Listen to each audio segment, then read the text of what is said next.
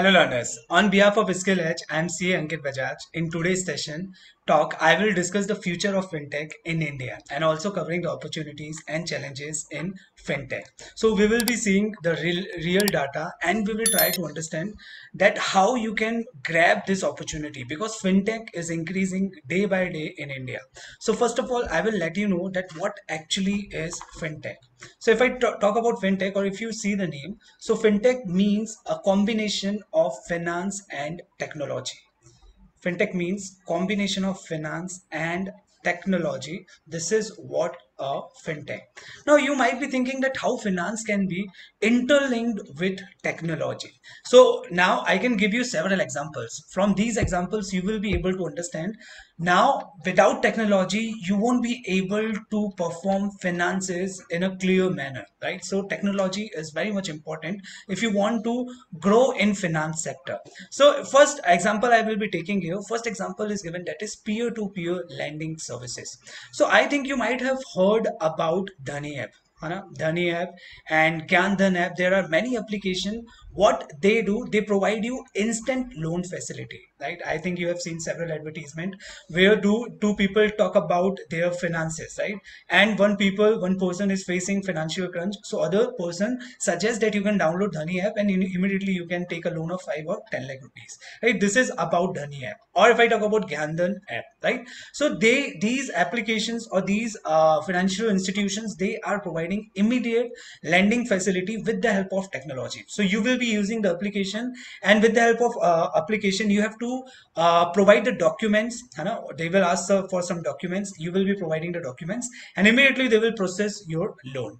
So this is about peer-to-peer lending services. So you can see you are getting finances with the help of application. Similarly, if I talk about payment services, so Modi ji is trying to make India as a cashless economy, and somehow he is very successful.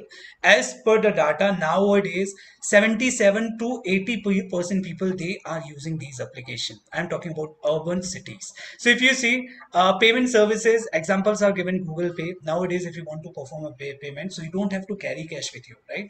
Immediately you can make the payment with the help of these application. So again, you can see that finance and technology, they are working together to make life easy of public or users.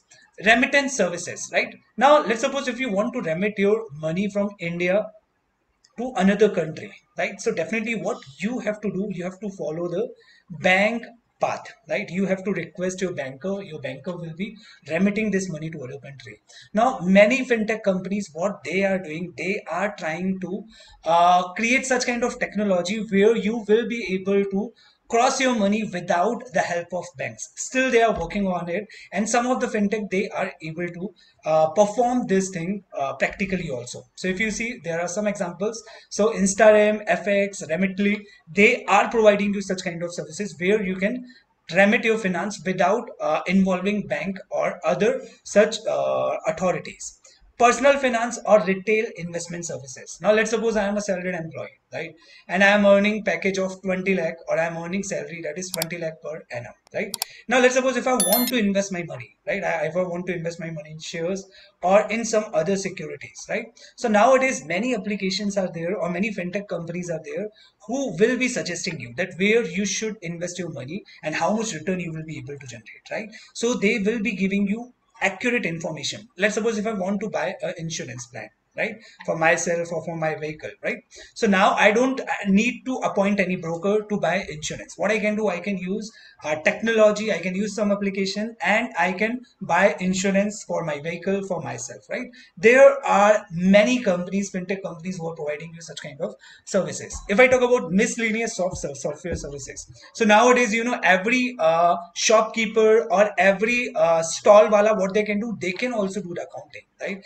If I take the situation of 5 years back or 10 years back, then it was very difficult for small vendors or small shops to buy these software, accounting software. Now it is very easy for them because many fintech companies, they are providing cheaper and great software, right? So what they can do, they can buy these softwares and they can also do their accounting, right? So profit books or Hummingbill, there are many softwares which are available nowadays, which allow small vendor also to do their software, accounting or record keeping, right? Store, key, humming bill, there are many softwares.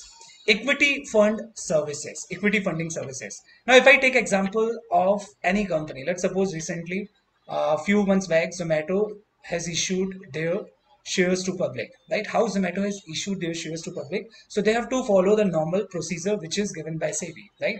But nowadays it is very easy for public to invest into any company. There are many application of fintech company. You can say fintech company like Grow, Zerodha. They made this process very simple.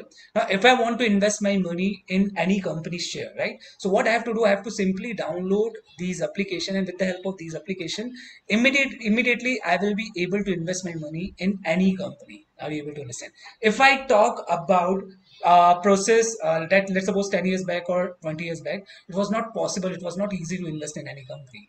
Previously, you were supposed to appoint a broker who will be buying shares on behalf of you. Right now, you don't need any such broker, right? These fintech companies made this investment or IPOs process very simple for companies also and public also. Now, another very important concept is cryptocurrency. I think you might have heard, everyone has heard about cryptocurrency, right?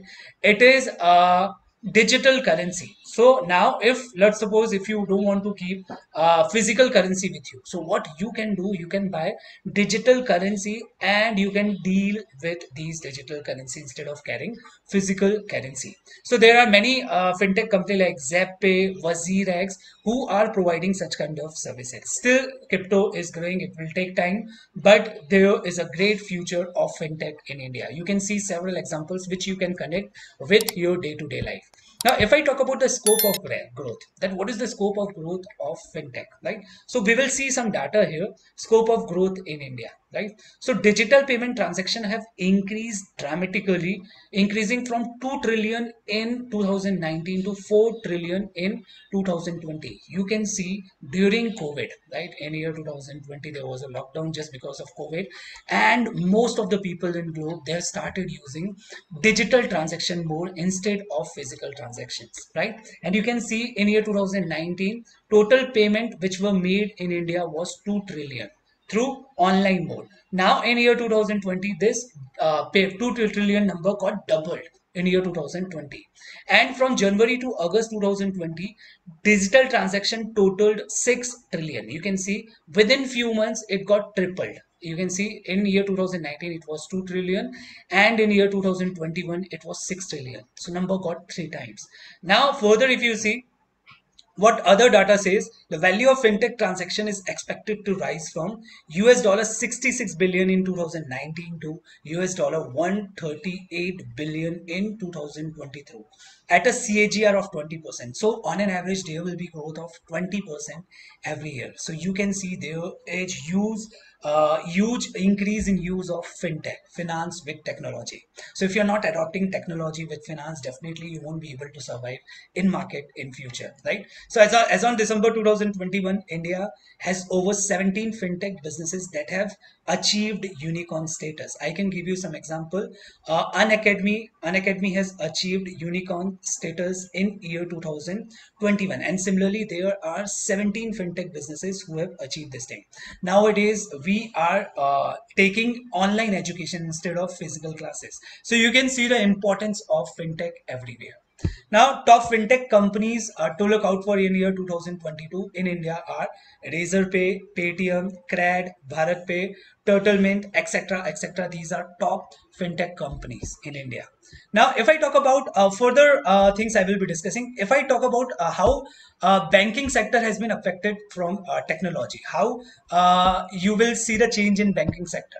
Now, if I talk about traditional method, let's suppose if bank is not adopting technology, right? So what usual average time is taken by bank to process the loan if they are following traditional method? As per the data, bank takes on an average 29 days to process any loan, right? But nowadays with the help of Dhani app, or with the help of Gandhan app, what banks can do, banks can process their loan within 1 day. Are you able to understand? So you can see the drastic change, right? Fintech startups, average time taken to process loan, that is 1 to 10 minutes. So due to digitization, it take 1 day time, and after including technology in your business, it will take 1 to 10 minutes time if you are providing sufficient documents, right? So this is what importance of fintech. So those who are learning finance, it is very important for to them learn technology, right? Without technology nowadays, finance is not a complete course, or it won't be provide you complete benefit. Now further, if you see challenges and opportunities for fintech expansion, right? So nowadays, what are the opportunities? People, they are accepting fintech. I can give you the example. Now, in every mobile, you will find a Zomato application. It is a kind of fintech, right? You will find Google Pay application. You will find Phone Pay application, right? These all application will be there in every mobile phone. So you can say nowadays people, they are accepting fintech. Even though government is also supporting new startups who are working on fintech, right? Skilled employee. So tier one colleges like IIM, IITs, they are producing lots of skilled employee who are having knowledge of fintech, right, or technology. So tier one colleges, they are able to fulfill these requirements. Now what are the challenges? So non-acceptance by some category. Still, in rural area, people, they are not ready to accept technology. So this is the biggest hurdle for some way, you can say. RBI regulation. RBI is very stringent towards technology, because you know why RBI is very stringent, because RBI don't want to lose control on currency, and that is the reason RBI is not fully supporting for finance with technology. You can see recently RBI and government has issued lots of regulation on cryptocurrency. You can see fraud, there is increase in fraud, है ना? So nowadays many a times you might hear that somebody has withdrawn 3 lakh, 5 lakh or crores of rupees from your account by using technology. So still, just because of uses of fintech, frauds are increasing. And if I talk about the last challenge, so still tier 2 and tier 3 university or colleges, they are struggling to provide technology education to their students because they don't have that much infrastructure. So this is what I would like to discuss about fintech, right? So there is a great opportunity if person is learning technology along with finance. So there is a great scope, and in coming years you will see lots of changes in fintech sector. Thanks a lot, guys. Stay tuned with us for more and further learning. Thanks for watching. Do like, share, and subscribe to our YouTube channel. And don't forget to click the bell icon. #Skill से career तक हम आपके साथ हैं.